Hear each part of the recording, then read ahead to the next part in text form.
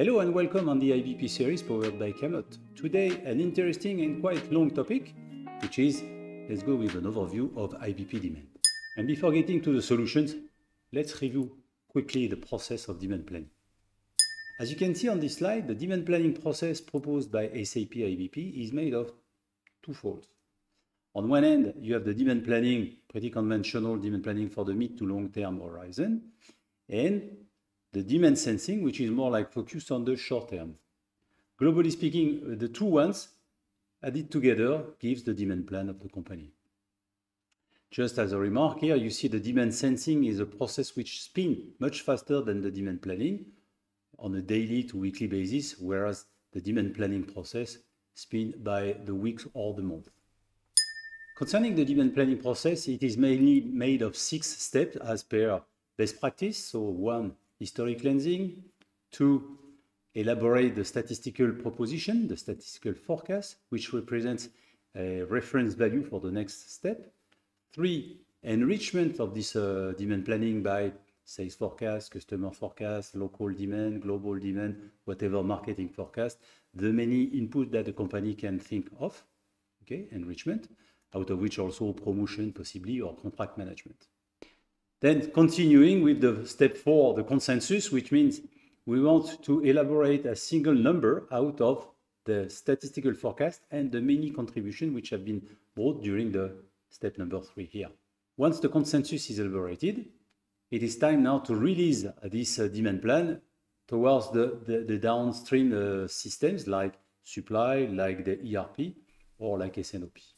Let's continue now with the demand sensing. Demand sensing is mostly made of 5 steps. The first one is to capture the recent past, the sales by the days, even by the order level, in order to do what? To calculate so-called the landing point of this evolution, recent evolution, and then you want to what? Compare this recent evolution versus the demand plan that you have elaborated last month, by the way, and you want to compare whether the actual demand is soon matching your forecast or is it going up or down, and you need to take some actions. So this is, in fact, here on step 4, you assess the different options that you have after the calculation of this landing, and then you validate these options in order to review for the short term the demand plan and pass it over to supply and take actions actually in the operational systems.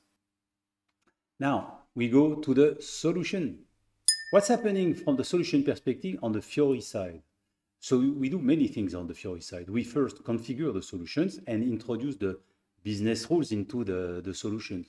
So SAP does not deliver a working demand planning solution, which is already running in the company. No, you have to implement it and configure your business rules.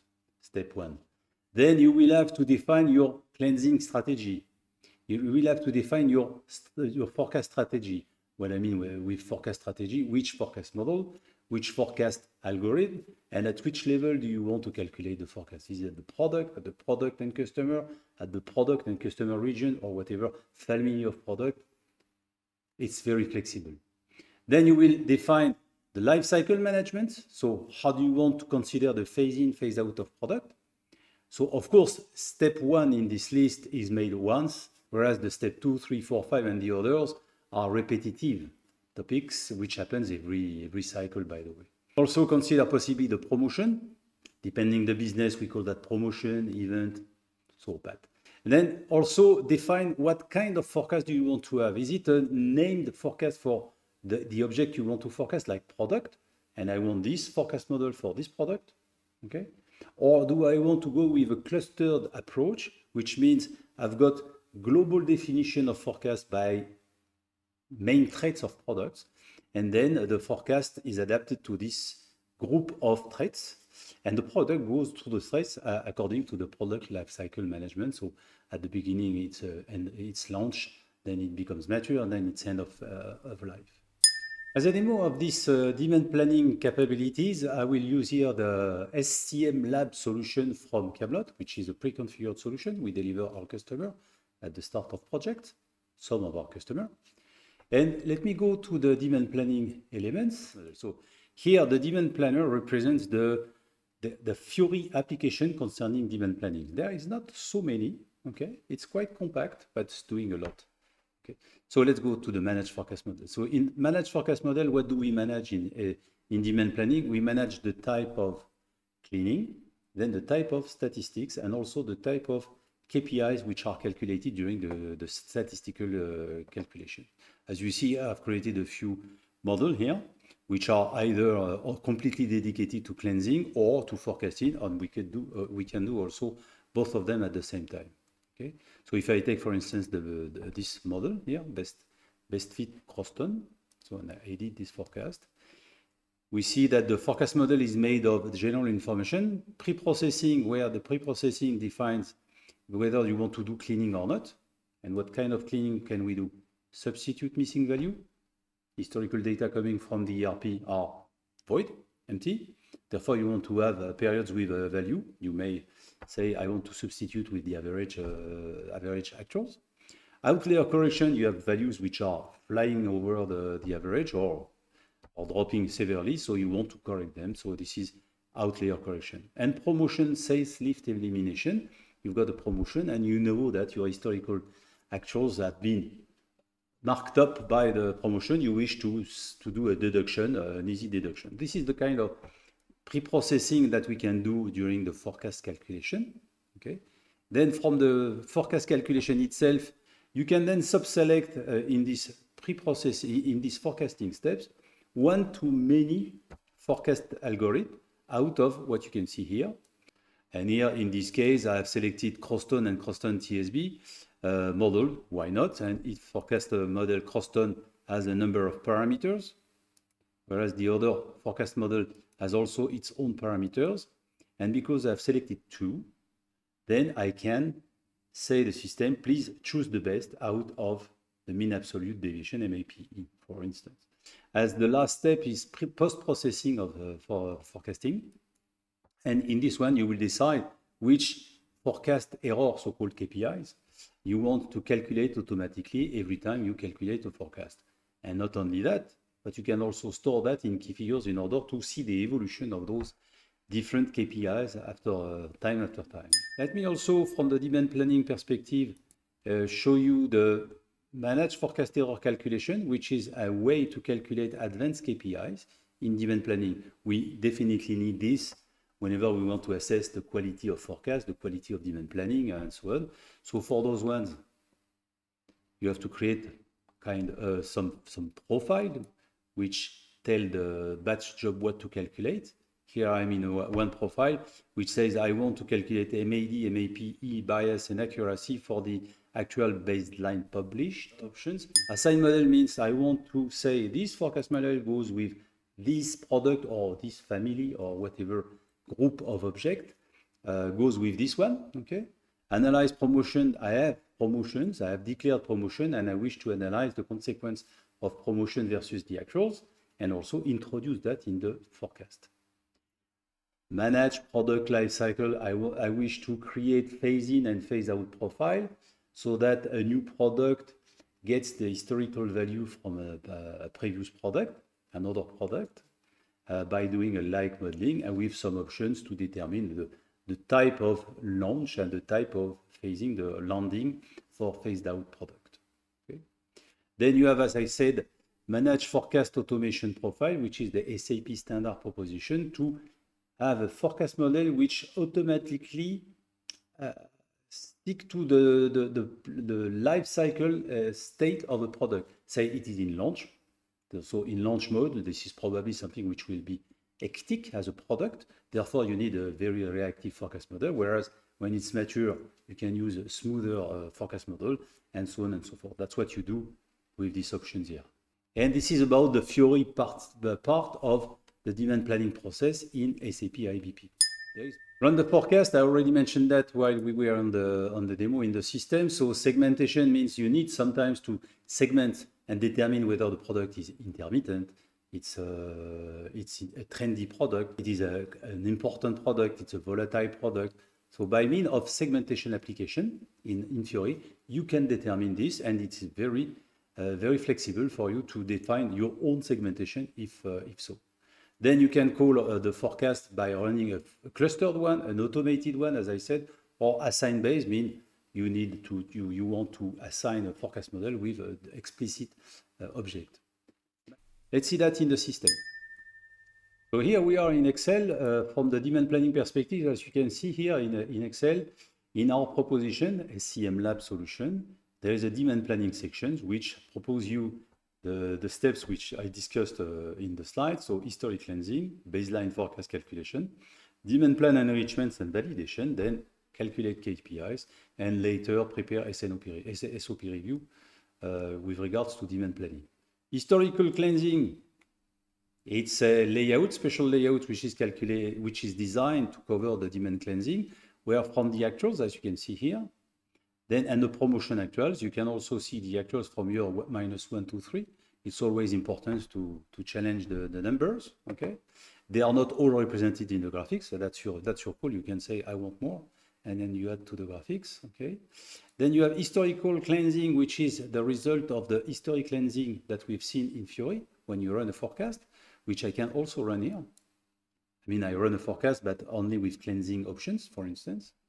This is here, for instance, cleansing the missing, the outlier, and so on. And when I do that, the system calculates an automatic historic cleansing, and possibly with some change, like we can see here, there was a change during the last calculation for this customer and for the product and that customer.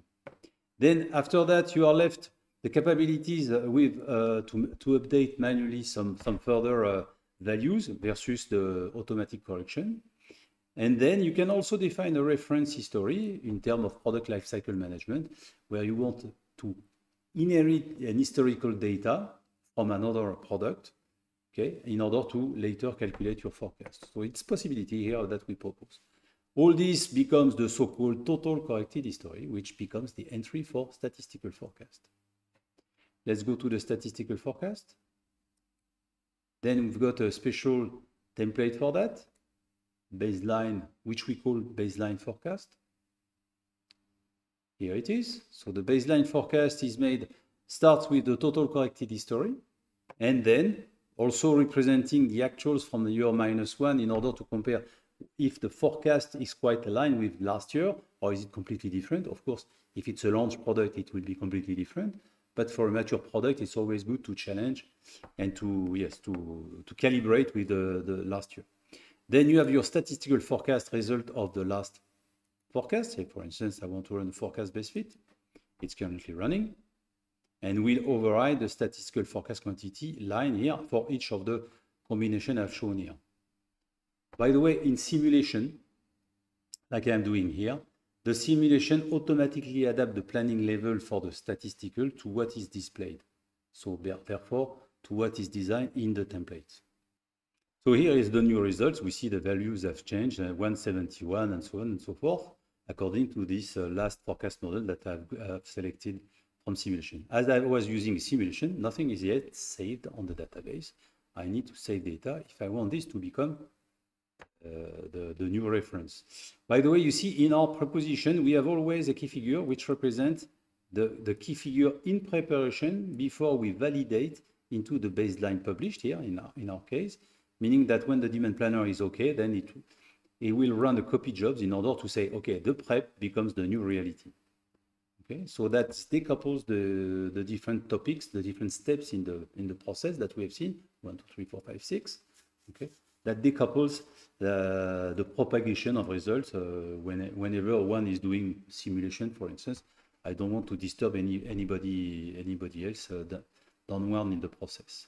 And then we go now demand planning enrichment, which one is showing the many forecasts that are currently defined in the system, the baseline which we have just seen during statistical forecast.